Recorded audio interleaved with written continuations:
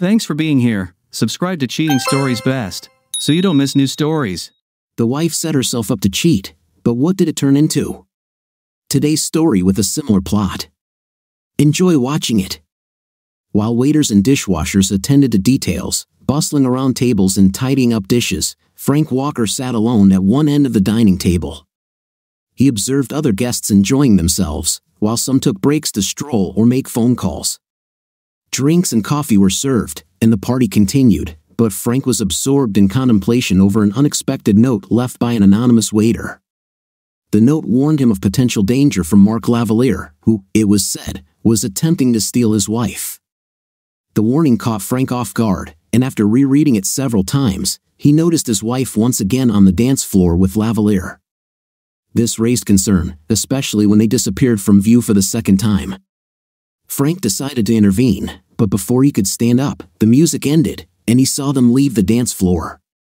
Relieved by this, he returned to his seat, expecting Lavalier to bring his wife back. Instead, they headed to Mark's table, and Frank watched them, seeing them converse with him and his friends. Lavalier then left, and his wife, bidding farewell to Frank and expressing her love, headed to the restrooms. As Frank watched his wife move through the restaurant toward the hallway where the restrooms were located, Frank realized that there was something wrong with the way she said she was going to the restroom. What seemed strange was the way she stopped and told him that she loved him and would see him later. Her behavior was not that of someone going to the toilet. Instead, she looked and acted like someone who was leaving to do something other than just go to the bathroom. Frank got up from the table and followed her. He had not taken more than a few steps when Lavalier and his two companions, as the note warned, rose from the table and intercepted him. Frank Walker made a living fixing situations for organizations. He worked for corporations, almost every week. He would board a plane and fly to some other country where he would clean up businesses and other types of organizations that had gone off the rails and found themselves in some upside-down administrative, operational, or financial situation. Almost every day, Frank dealt with selfish and domineering senior executives, officers, directors, and senior managers who achieved their positions through politics, bribery, lies, deceit, bullying, and intimidation. Almost every day, Frank had to deal with intransigent managers and executives who blackmailed and terrorized workers and prided themselves on being simply ruthless. When Frank entered these situations to make changes that impacted people's lives and livelihoods, he often encountered opposition, intimidation, and even threats. He was once threatened by a drug cartel because he was working on a project to move an American manufacturer from Mexico back to the States. Frank did not back down from the threats, and his client moved to Alabama. Frank was good at his job and excelled in situations where he was threatened.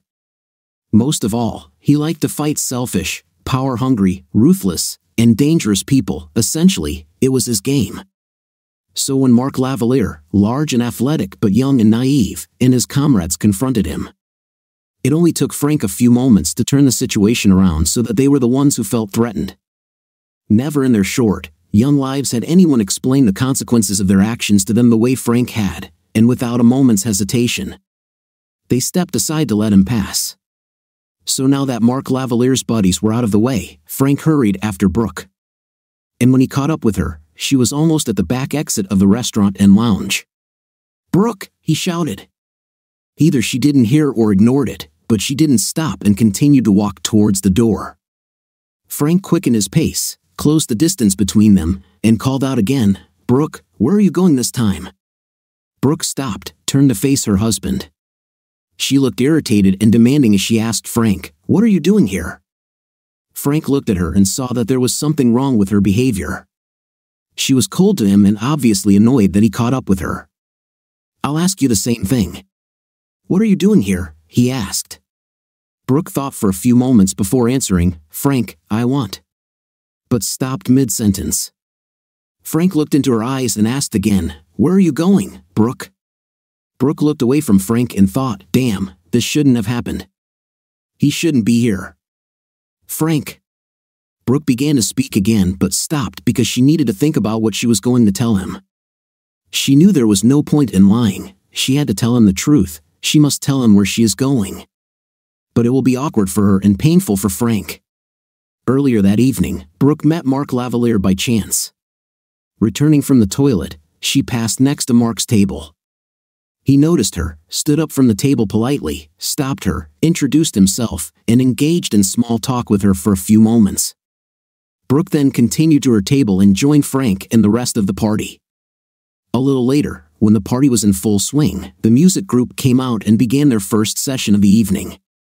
Then, shortly after the band began playing, Mark Lavalier walked up to the guests' table.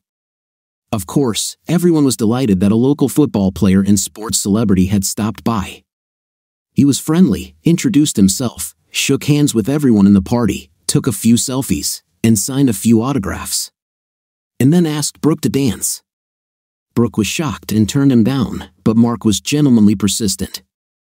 The other partygoers encouraged her, and Frank didn't say no, so she reluctantly accepted his invitation.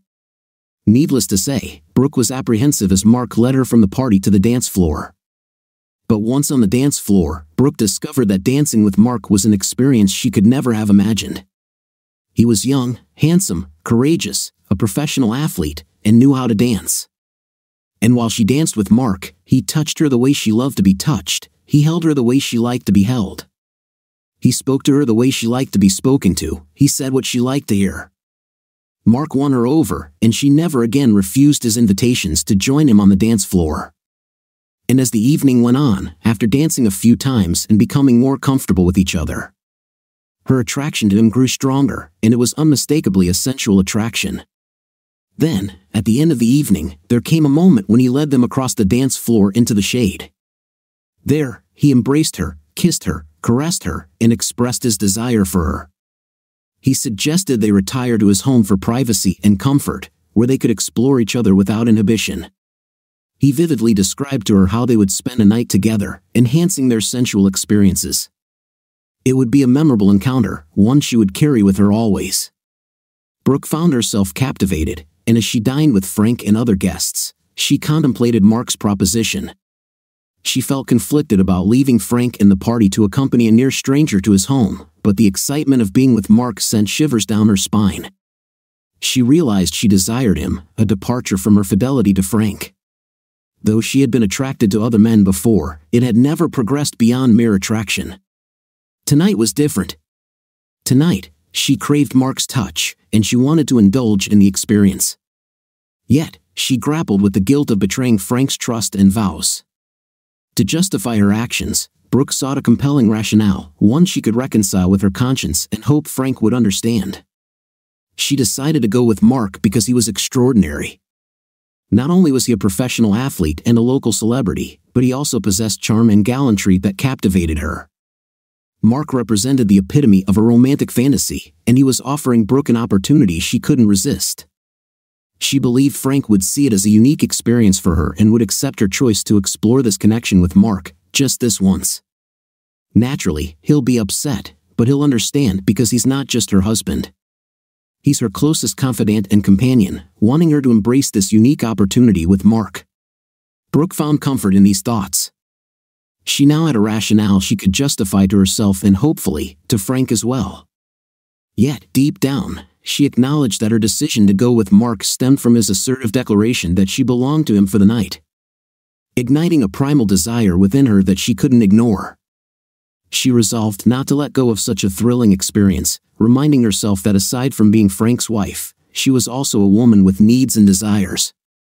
With her mind made up, as the birthday dinner concluded and the group returned to the hall for more festivities, Mark approached their table, inviting Brooke to dance once more.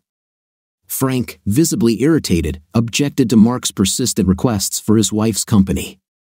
Brooke skillfully deflected her husband's protests, agreeing to one last dance with Mark, citing her fondness for the music. Graciously, Mark thanked Frank for his understanding before leading Brooke back to the dance floor's dim recesses. In the shadows, Mark inquired if Brooke was ready to depart. She affirmed with a laugh, acknowledging her surrender to him. Without resistance, Brooke allowed Mark to explore her intimately beneath her cocktail dress.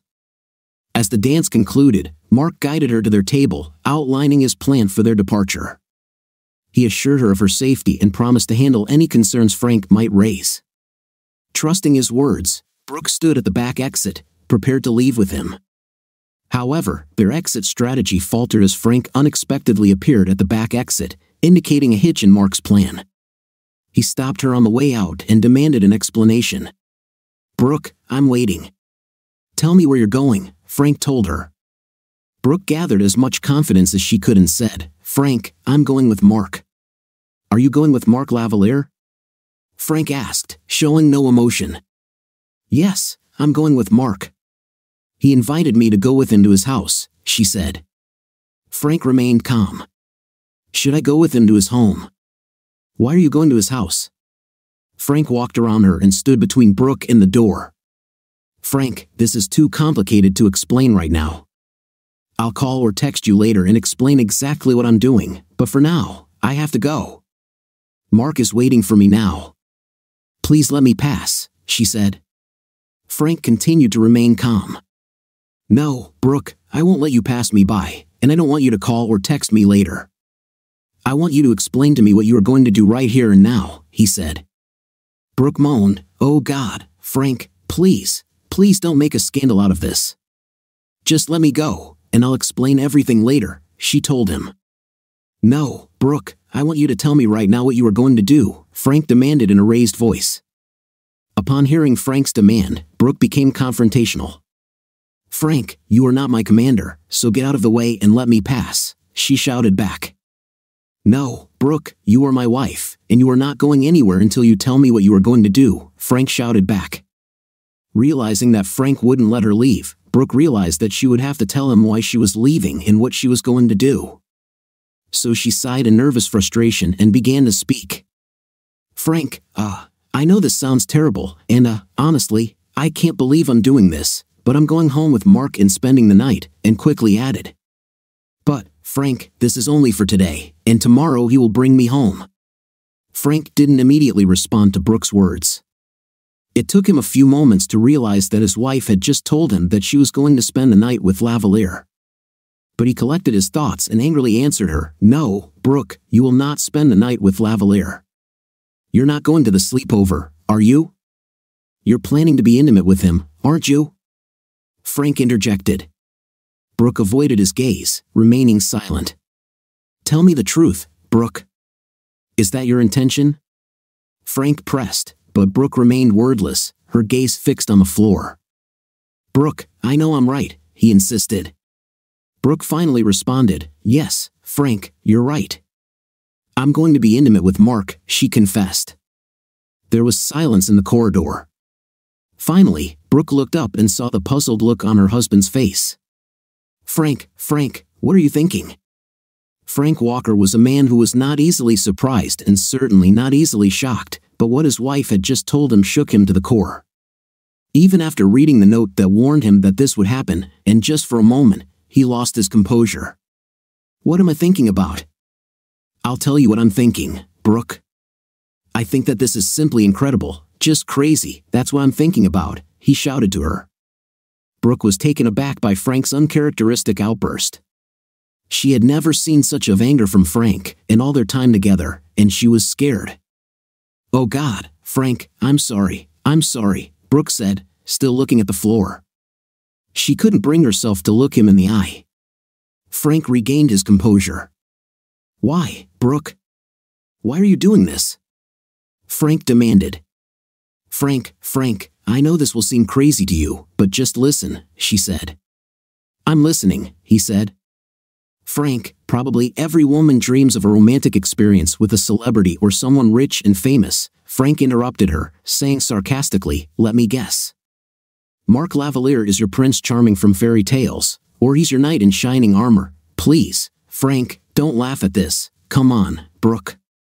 Tell me the continuation of this tale. Frank, this is every woman's dream. Mark is not just any guy, he is a special kind of man. He is a real man, a star, and a celebrity. I want to experience what every woman dreams of, so please, Frank, please show me that you love me and that you won't mind me experiencing this," she begged her husband. Frank tried to control his emotions and cope with an incredible situation. "All right, so tonight you'll go to Lavalier's place, be intimate with him, and tomorrow he'll bring you back home. Then, we'll just carry on as a happily married couple, as if this encounter never occurred." Is that what you're telling me, Brooke? Frank asked. This is not an affair, it's just one night, and yes, tomorrow I'll be home, and my dream will come true, and I will be happy. And you will be happy that you supported me and allowed me to have this experience, and we will move on, she answered. She hoped that Frank believed what she was telling him, but when she looked at him, he rolled his eyes and looked at her in a way that she couldn't believe what she was saying. Seeing the look on his face, Brooke realized that things weren't going as she had imagined. So you cast me aside to be intimate with your charming prince who is far superior to me, he said. Damn, Brooke, it really hurts. Are you saying that I'm not special? Are you saying that I'm not a real man? No, no, no. I didn't say that, and I didn't mean that, she exclaimed in panic. Well, Brooke, then what did you mean? He asked her. Frank, you are special, you are a real man, but Frank interrupted her. But I'm not a professional athlete and celebrity who supposedly knows the secret to pleasing a woman sexually, is that what you're saying, Brooke? Brooke looked at the floor. There's more to it, she said. Then what's the matter? Are you tired of me? No, no, no, Frank, you are the best, but Frank interrupted her again. I'm the best, but you still need someone else, he said. Yes, she said, looking at the floor. So tonight, you realize that the person you desire is Mark Lavalier, she admitted, still avoiding his gaze. So you're choosing to be with Mark Lavalier, indulging in a passionate night of intimacy. It's not about love. I don't love him, but yes, I'm choosing to be intimate with him and experience something many women fantasize about, she declared with resolve and confidence. However, she quickly added, Frank, I'm not giving up on us. You're my husband, and I'll never give up on us. But tonight, I won't be with you, I'll be with Mark. I hope, no, I plead with you, please understand my feelings and needs. Please, Frank, I beg you, let's not turn this into a scene, she pleaded. Frank took a deep breath. Why, Brooke? What makes you think that I can agree with you having sex with another man and then coming back to me like it's no big deal, he asked. Because you always treated me with an open heart, and you always treated my emotions, feelings, and needs with understanding and attention. And I hope that when you realize how special this night with Mark is for me, you will control your anger and handle it like a sane, experienced, sophisticated person, she told her husband. Can I handle it? Can I handle it? Please explain to me how I should cope with the fact that tonight you will be in Mark Lavalier's bed, and he will take you. How can I handle tomorrow when he pulls up with you in his car, and I find out that you two were intimate, not just once, but all night? How can I look at you knowing that you have given yourself to another man? Tell me, how should I feel about all this? He asked. Frank, I can't answer this question. I just hope you can sort this out in your mind, and we can move on with our lives. I know you're angry at me, but can't you understand how important this experience is for me? She asked. Brooke, what you're saying is that you're hoping I'll just suck it up and accept your affair with Lavalier, Frank said. This is not an affair, she screamed. And no, Frank, I don't want you to just accept it. I ask you to consider my feelings and my needs and come to terms with it because you love me and because you are my best friend, my soulmate. And you want me to have this special experience, an experience I may never have again. Frank, this is what I want from you, honey, she told him. Frank pondered Brooke's request for a moment. He couldn't fathom how she expected him to be okay with her being intimate with Lavalier. The more he thought about it, the more evident it became that she didn't grasp the gravity of the situation and its impact on him and their relationship. It seemed she was caught up in a delusion fueled by her interactions with Lavalier during the evening. He felt the need to bring her back to reality. Brooke, what do you call a man whose wife sleeps with another man? He inquired. After a moment's reflection, Brooke responded, a cuckold. She struggled to pronounce the word. That's correct, Brooke. They call him a cuckold, a man whose wife is with another man for pleasure. But I won't become a cuckold because of you and Mark Lavalier, he asserted firmly. Tears welled up in Brooke's eyes as she looked at Frank. So, you won't stop me? She questioned. No, Brooke, I won't intervene. You're an adult, capable of making your own decisions. Whether you choose to do this or not is up to you. If this is what you feel you need, then go ahead. Spend the night with him, indulge in love and intimacy. I won't hinder you, Frank interjected. I've already told you, this isn't love. I don't love him. I love you, Frank. It's just physical attraction. I'm drawn to Mark sexually, not romantically, Brooke protested. So, you're separating love and sex in your mind? Frank inquired. Yes, Frank. I'll be with Mark because of physical attraction, but I'll come back to you because of love. You're my husband, my best friend, my soulmate. We share more than just physical intimacy, she assured him. I won't debate the distinction between love and sex with you. But as I said, I won't stand in your way, Frank reiterated. Brooke looked at Frank, wondering if he truly accepted it. Brooke, if this is what you want, go for it.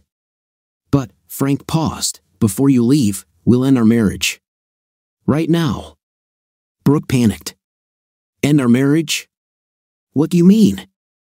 I mean, once you walk out that door, we're no longer married. We'll remove our rings and dissolve our alliance. We'll deal with the legalities later. But in my understanding, our marriage ends before you leave, Frank explained. Before Brooke could respond, Frank continued, and tonight, when Lavalier takes you, I will be a cuckold because you won't be my wife. No, no, no.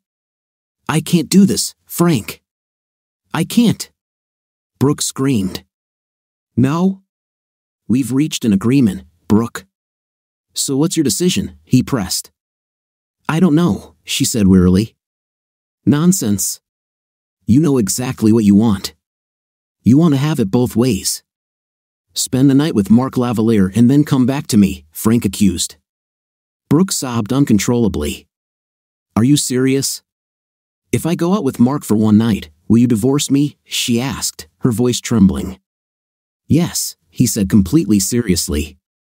Brooke's mood suddenly changed from panic to anger as she saw her reasoning for spending the night with Mark crumble right before her eyes. Frank, do my feelings and emotions really mean so little to you that you will simply automatically dissolve our marriage? Because of this and not even give us a chance to sort it out and move on together? She asked. Brooke, there's nothing to deal with here. Look, understand, there are some things in life that are non-negotiable, and my wife having sex with another man is one of them.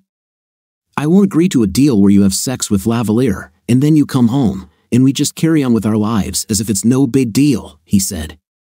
So my feelings, emotions, and needs don't mean anything to you, she said sarcastically. Brooke, just a few minutes ago, you walked away and abandoned me, basically threw me aside and without any explanation. If I hadn't caught up and stopped you, you'd now be in Mark Lavalier's car driving to his house for a night of sex. So obviously, my feelings and emotions don't mean much to you.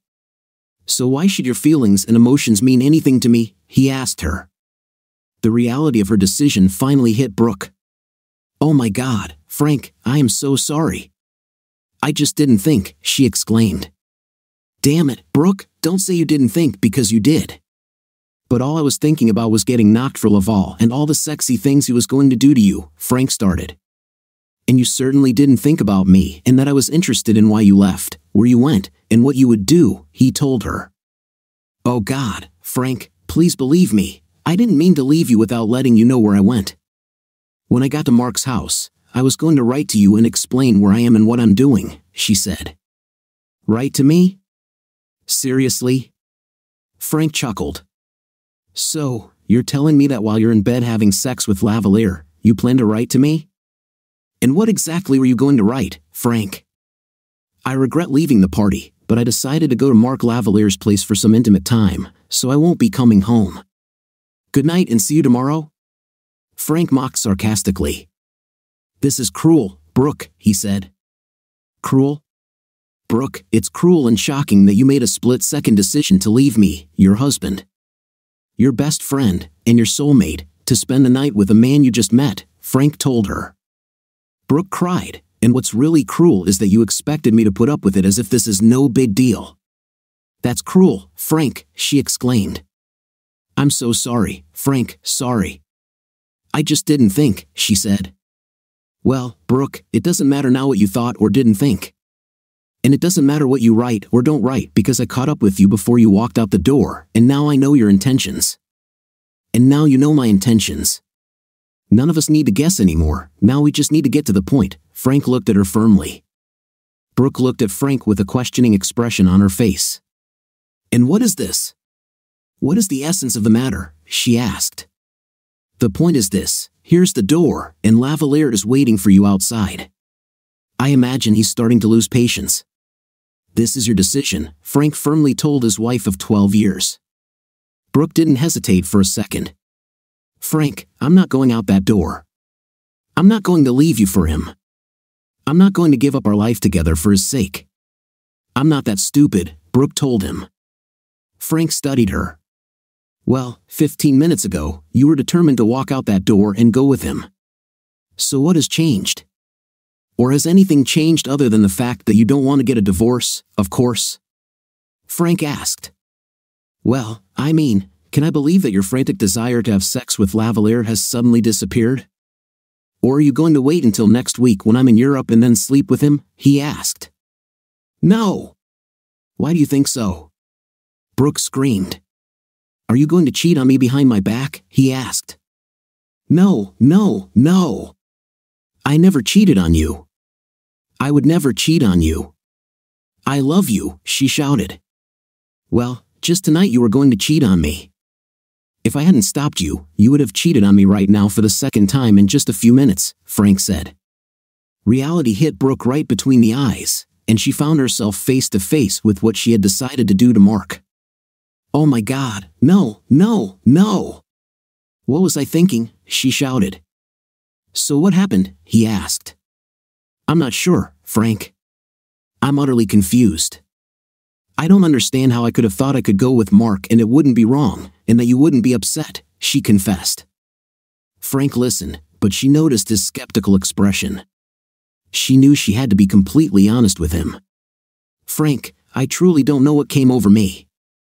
It all began when Mark approached our table and asked me to dance, pulling me onto the dance floor. He was so assertive and forward. He kept telling me how much he desired me and how pleasurable it would be to be with him intimately. Then he started holding me tightly, then he kissed me, then he began touching me, and Frank, I didn't resist. I didn't stop him, she said, tears streaming down her face. So you encouraged him, Frank said. Yes, yes, I encouraged him. I'm so sorry, Frank, she cried. Then I convinced myself that going with him was the right thing to do, and then I convinced myself that you would understand and wouldn't mind if I went with him. All I can say is that I realize I really messed up, and I'm so sorry. I'm so sorry, she cried. Frank listened to Brooke and at the same time thought about the note the waiter gave him. Frank reached into his pocket and pulled it out. Here, read this, he said. Brooke took the note, read it, and then looked at Frank. Where did you get it? Is she real? She asked. The waiter slipped it to me during dinner, he told her. Is this just a game he plays? Asked Brooke. That's what it says here. Brooke was incredulous after reading the note. I can't believe it. I just can't believe it, she said. Brooke, can you believe it? He picked you out of the crowd and actually seduced you. He manipulated you and fooled you, Frank said. Brooke continued to read the note over and over again. What he did to me was just a game? She asked. Yes, everything he told me just a game, Frank affirmed. Brooke was destroyed. It began to dawn on her that she was simply the prize for this week's game, a female trophy specimen to satisfy Lavalier's sexual appetite for married women. Last week it could have been a woman named Debbie, the next one is a woman named Sandy, but this week it's Brooke. It was she who took the bait and fell for Mark's game, and she felt a sickening feeling as she realized that she had put her marriage at risk. Frank, I'm sick, she said, turned and ran away from him to the toilet. She vomited several times and then went to the sink to wash her hands and face. Looking at herself in the mirror, she saw that she was in complete disarray, just like this whole damn evening. Brooke came out of the restroom and saw Frank still standing in front of the exit. She rushed to him and hugged him. Oh God, Frank, I'm so sorry, I'm so sorry. Forgive me for being so stupid and gullible, she asked through tears. Frank looked at her and then said, Brooke, Lavalier took you by surprise. Then he seduced you to the point where you believed you could have sex with him and there would be no consequences. that I wouldn't mind if you had a one-night stand with him. But now you have found out the opposite, now you know. So promise us that we will never be in this situation again." On his way to the door, Frank noticed that two of Lavalaire's teammates were still sitting. They watched him and Brooke. "Brooke, wait here. I need to talk to Lavalaire's friends," Frank said. "Please, give it up, we don't need any more trouble," Brooke told Frank. "No, Brooke, I'm not going to leave this just like that," and with that, Frank left Brooke standing alone and walked over to Lavalaire's teammates. "Sir, we don't want any problems," one of his teammates said. "Okay, then do what I tell you. Tell your buddy Lavalier that he lost the game today. Tell him he is a loser. Tell him Frank Walker is going to spread the word around the world that Mark Lavalier is a loser." Both of Lavalier's teammates stared at Frank with stunned expressions. "Sir, we can't tell him this, he'll kill us both," one of them said. "Gentlemen, do you want to deal with me or him?" Frank asked them. "Sir, we don't want any problems with you," one said. "Good choice. Now one of you will take the phone and tell him what I said. Do it now. And tell him that when I go out that door, it's better for him not to show up anywhere." One of the men picked up the phone, dialed Lavalier's number, and told him what Frank had said. Frank couldn't hear the conversation, but he realized that Lavalier was beside himself with anger because his friend told him not to do anything stupid, and then the call stopped. "What did he say?" Frank asked. "He said he would kill you," one of the men answered. "Okay," Frank answered. "Oh God, Frank, I promise you that after all this, I will never let a man near me again," she said. Frank looked at her for a moment and then said, "Okay, and when we go out like we did tonight, I'll try to help you keep that promise. I should have intervened before Lavalier got you into this state, but I didn't do it, so this is my fault just like yours. And it's also Lavalier's fault because he shouldn't have sought out and seduced married women. So, Brooke, I forgive you and myself, but I don't forgive Lavalier, and I'll deal with him later." "Oh God, Frank, thank you for your understanding. But Frank, please, just forget Mark. We'll never see him again, and he's not worth the trouble you might face," she said. After this remark, Frank looked at Brooke and thought it was strange that she didn't want Mark to suffer any consequences. In the end, Lavalier almost robbed Brooke of her marriage. Why wouldn't she want him to feel some discomfort for trapping her in his game? "I'll think about it," he told her. Frank then asked, "Do you want to go back to the party?" "No, Frank, let's go home," Brooke exclaimed. "Sure, yes, please let's just go home," Brooke continued. Frank and Brooke walked back down the hallway and entered the restaurant, and with that, Frank left. His two teammates picked up Brooke, and they left the restaurant and the lounge. On the street, Frank gave the parking ticket to the valet, and then they, along with several other couples, waited for their car to be picked up. While they were waiting, an SUV roared up to them, braking in front of them, and the passenger side window rolled down. An angry Mark Lavalier sat inside the SUV. "Come on, Brooke, you said you wanted to come with me, so come on, get in the car," Mark shouted. "She won't go with you, Lavalier," Frank told him. "I'm not talking to you, old man," Mark shouted back to Frank. "Come on, Brooke, let's go now," Mark continued to insist. "No, Mark, I can't go with you tonight," Brooke answered him. "Brooke, come here and get in the car, let's go now, Mark," Brooke shouted. "She won't go with you. You lost the game, you're a loser, now get out of here, loser, and leave us alone," Frank told Mark. Being told he was a loser in front of a group of people who were most likely his fans instantly infuriated Mark. "I'll show you who the loser is, you piece of," Mark shouted, getting out of his SUV. Frank asked the people waiting for their cars to move away because the situation could become dangerous. He then moved toward the front of the SUV on the driver's side, where he encountered Lavalier brandishing a large semi-automatic handgun. Lavalier was beside himself with rage. He lost Brooke, and now he's been publicly humiliated. Frank studied Lavalier, and his behavior reminded him of a scene in the Masai Mara in Kenya when he watched a lion and hyenas fight over the lion's prey. Like that lion, Lavalier stalked Brooke for hours and then took over her body, mind, and soul. She belonged to him, and he was going to take her to his house to devour her for his sexual pleasure. But before that happened, Frank intervened and snatched her from him. Now Lavalier, like a lion, had only one thing on his mind: to get her back, and he did not care what he had to do to achieve this, even if it meant killing Frank Walker. "Brooke will come with me, and if you try to stop her, I will kill you," Lavalier shouted. Frank took a few steps back and was now standing no more than 3 meters from Mark. His arms were raised, palms up, and his fingers extended in a non-aggressive, non-escalatory, but self-defensive manner. "Put the gun down," Frank said. "Old man, you ruin my game, and I'll kill you." "Put the gun down before you get into more trouble," Frank said in a calm, firm voice. "I'll show you who's in trouble, old man. I'll kill you, and then I'll your wife." Mark shouted and pointed the gun in Frank's direction. Lavalier was so engrossed in his ranting and rage that he didn't notice Frank lower his right hand and put it in his pants pocket. In this pocket, Frank carried a Sig Sauer micro-compact semi-automatic pistol. It was loaded with 8 rounds of Hornady critical defense ammunition, 1 cartridge was in the chamber, and 7 cartridges were in the magazine. Frank was licensed to carry a SIG pistol and regularly trained to use it in self-defense situations like the one he was in now. Frank hadn't had to shoot a person in years, but when he was in the military, he saw action and actually killed several people, both with a pistol and at close range. So now, faced with an armed and aggressive Mark Lavalier, the memories of that experience came flooding back to him. And he instinctively knew how he needed to act in this life-threatening situation. Therefore, with his hand in his pocket, Frank decided that he would now end this confrontation, and he decided that he would shoot Lavalier.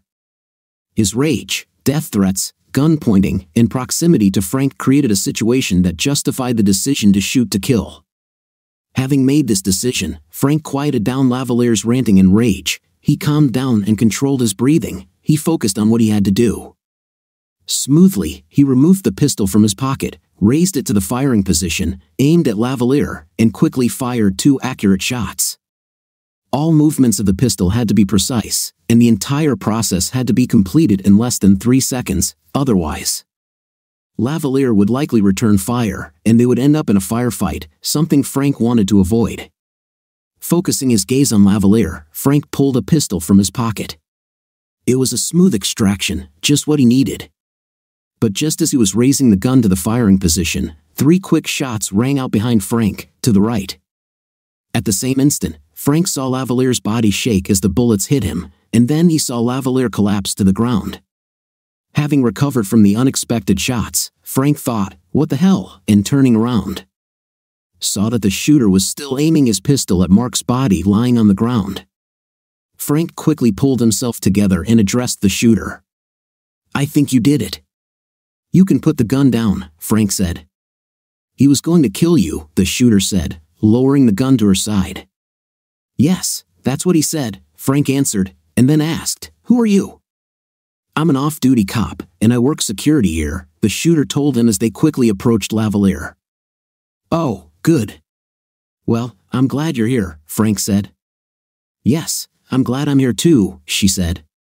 Frank and the security officer knelt next to Lavalier, who was alive and conscious but groaning in pain from 3 gunshot wounds. "What's happened?" Mark moaned. "They shot at you." "Lie still," Frank told him. "Did they shoot me?" Mark asked. "Yes, you were shot," Frank said. "Who shot at me?" Mark asked.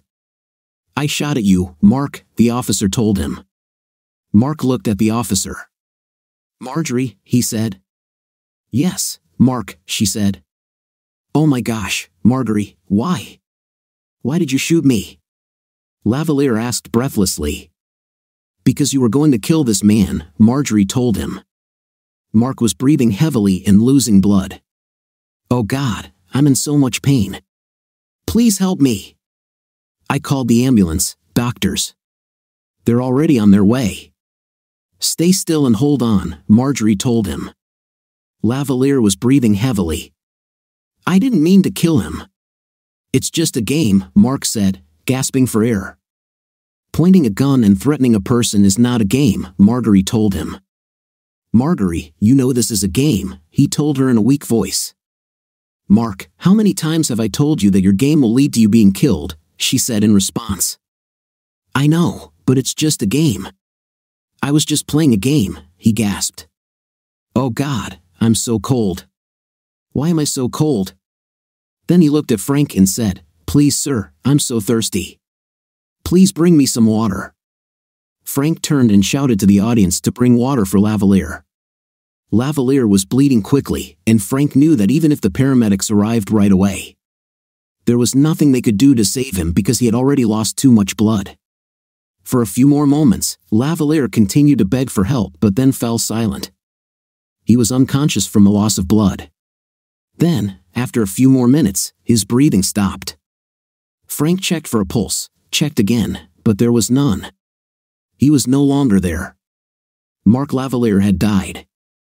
It was already well after 11:30 at night when the police allowed Frank and Brooke to leave the restaurant and lounge. They and other witnesses to the confrontation and shooting were interviewed by police officers, detectives, special investigators, internal affairs officers, and even an assistant district attorney. Frank and Brooke testified about their contacts and involvement in Mark Lavalier's affairs. And Frank issued a separate statement supporting the off-duty police officer's decision to shoot Lavalier and went on record saying she saved his life. But finally, after an evening that started with simply attending a birthday party and ended with them being involved in the murder of a local sports star, Frank and Brooke were returning home. They rode in silence for some time, neither of them uttered a word. Finally, Brooke broke the silence.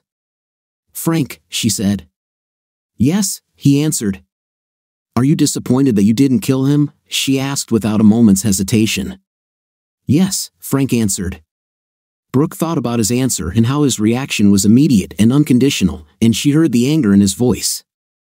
Frank was denied satisfaction and was angry that the situation with Lavalier ended with a female security officer committing the murder when Mark confronted them in front of the restaurant.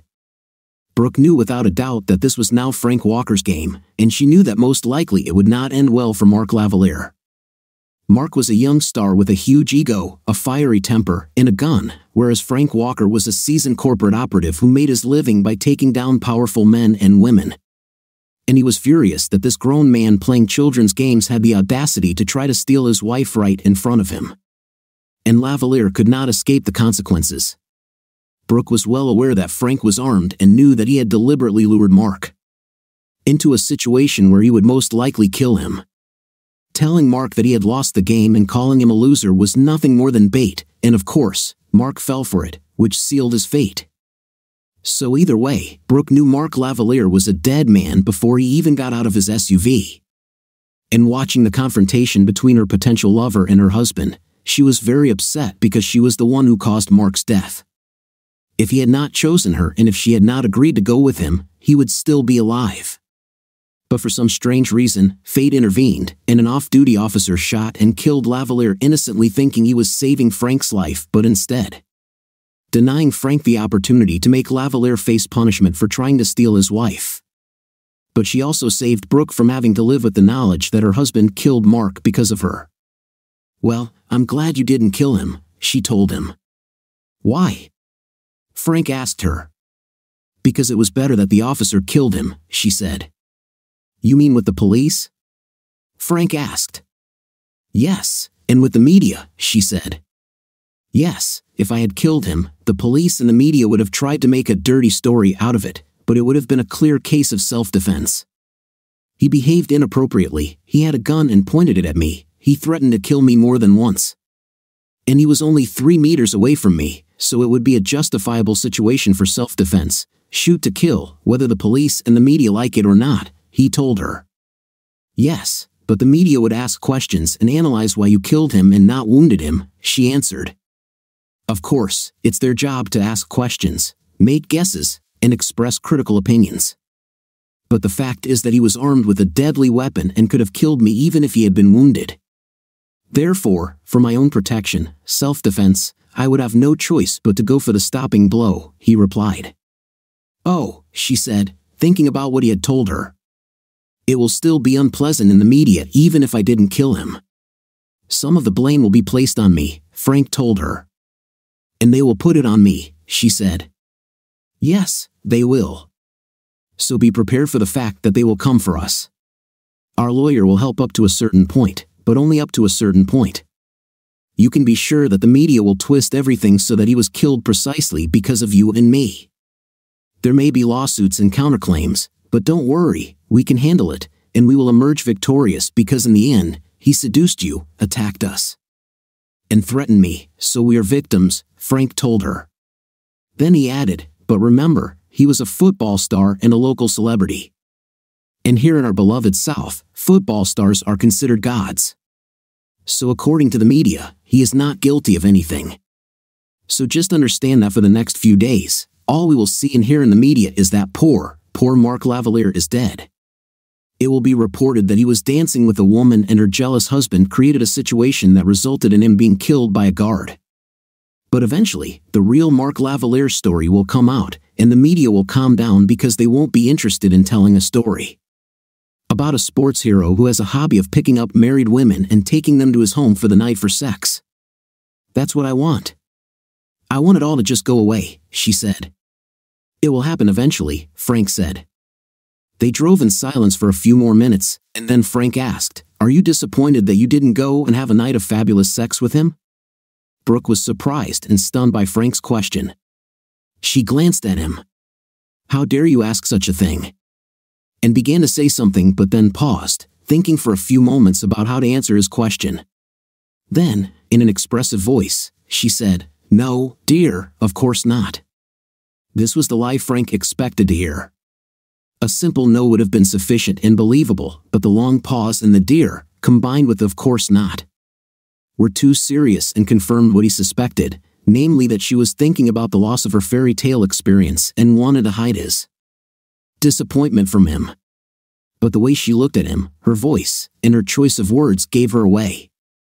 But Frank was not surprised because he knew that Lavalier had awakened in Brooke the idea that she was more than a wife, that she was a woman, and that it was her right to indulge in sex with a man who was not her husband.